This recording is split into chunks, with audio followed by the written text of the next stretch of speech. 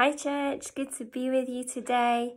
Hope you are having an incredible week wherever you are in the world watching this. I am Lyndsey, with my husband Matt. We are the South locations pastors in Manchester, and we have a little boy Jack and a little girl Lily, who are 4 and 3 and keep us very busy indeed. And so you have me. So I get to share a thought with you today. So I hope you have got your Bible. You're ready to hear what God wants to maybe speak into your life today. So we are looking at a few scriptures. The first one is Matthew 27 verses 51 to 53, and we're just looking at the subject of the gospel of power. So we are going to look at just the power of God in our lives and outworking in our lives. So the first scripture that we are going to look at is, as I said, Matthew 27, and I'll read it to you because it's just short. So at that moment, the curtain of the temple was torn in two from top to bottom. The earth shook, the rock split, and the tombs broke open. The body of many holy people who had died were raised to life. They came out of the tombs after Jesus' resurrection and went into the holy city and appeared to many. I love this scripture. It just it's a complete demonstration of the power of God. Once Jesus had died, in that moment, the curtain being torn in two and God's power breaking forth into our worlds, and especially the obviously the part of the scripture where the bodies of many holy people were raised to life and they went into the city, and that just brings up more questions as you read that, and it's definitely something that I will definitely want replaying when I get to heaven, because I want to know what happened to these holy people. You know, did they go back and see their family? What did their family, how did that go? What did they think? Did they then, you know, carry on with their lives? Like, did they get jobs again, get married? Did they die again? You know, just what happened to these people? But it's just an incredible demonstration of just God's power breaking out. And, you know, for many of us, this is a familiar part of the gospel of Jesus' death and resurrection. You know, where the moment that Jesus said it is finished, the curtain was torn from top to bottom. And, you know, for many of us, we know that curtain in the temple symbolized the separation of God and man. And, you know, if we were alive, you know, back then, you and I would never have been allowed to access the presence and power of God. It was only the high priest that was allowed to go into the Holy of Holies to access his presence. But now, through the sacrifice of Jesus and everything that he accomplished on the cross, that God is no longer contained to the Holy of Holies. And in that moment that curtain was torn, the power and the presence of God broke out, and it broke out into our worlds, so that now you and I have full access to that power and that presence of God. And that's incredible. As a Christian, that's an incredible part of our gospel. And in Romans 8 verse 11 it says, again, you'll know this: "And if the spirit of him who raised Christ Jesus from the dead is living in you, he who raised Christ from the dead will also give life to your mortal bodies." So this same power that tore the curtain from top to bottom, that shook the earth, that caused Jesus to be resurrected from death and to overcome the enemy, and also for these holy people to come alive again, that power is in you and I. So it dwells within you and I.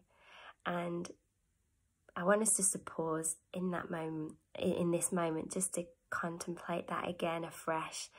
As a Christian, we have something so powerful and so unique. Not only do we have a gospel of truth, but we have a gospel of power. and that power lives in you and I. And because of that power that we have access to, that comes and lives in and through our lives, we as Christians have to live differently. So when we step out into our worlds, whether it's work or education, or whether we're at home with family, that we carry that presence and power of God into every area and sphere of society that we work in. And so the challenge is for us today is, how do we outwork that power in our worlds? And in 1 Corinthians, this is the last scripture, but 1 Corinthians 4 verse 20 says, "For the kingdom of God is not a matter of talk, but of power."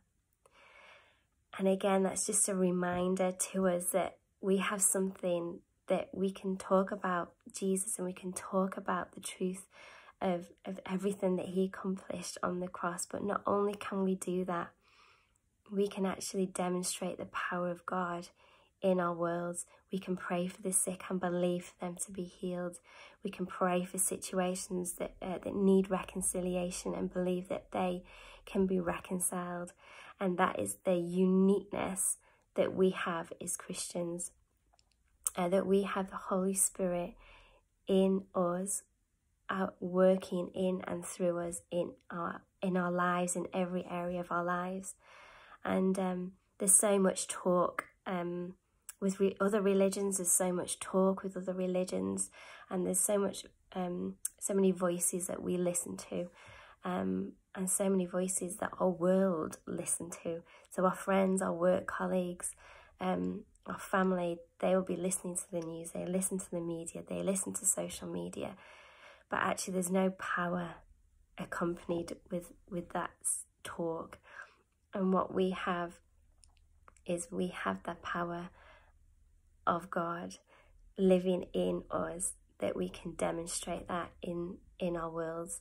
And so my prayer for you today, and for myself, is that we would be filled again afresh today with his Holy Spirit, and that this week that you would have opportunities in your worlds to outwork the power of God in your world.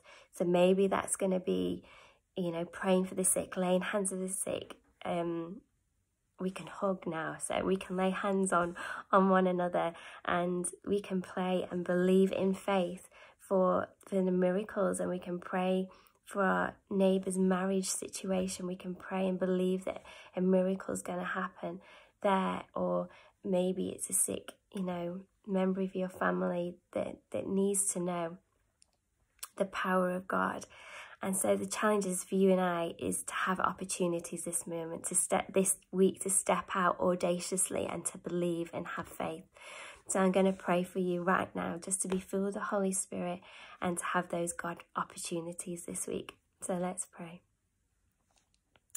Yeah, Jesus, we thank you for your the power of the cross, for everything, Jesus, that you accomplished on the cross, for our lives, and to have a relationship with you, but also to have Holy Spirit to come and live in us and outwork the power of God in our worlds, to our worlds. And so, Holy Spirit, I just pray right now for everyone listening, and for myself, that you'd come again and fill us afresh with your Holy Spirit.